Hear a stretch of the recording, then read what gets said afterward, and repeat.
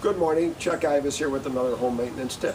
This is about your downspouts. You want to make sure your downspouts are connected and going either underground or away from your foundation.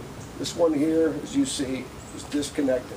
So all the water is running out of the downspout right next to the foundation. It's going to go into your drain tiles, go into your sump pit, and your sump pump's going to be working overtime.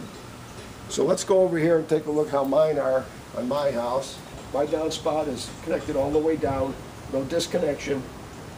The gutter is running underneath the driveway here, and it extends all the water out on the other side. That way no water is running down next to the foundation, not going into my drain tiles, not going into my sump pit, not making my sump pump work overtime. If you make your sump pump work overtime, it's going to burn out. And that's another home maintenance tip from Chuck Ivas from Prudential Roofing.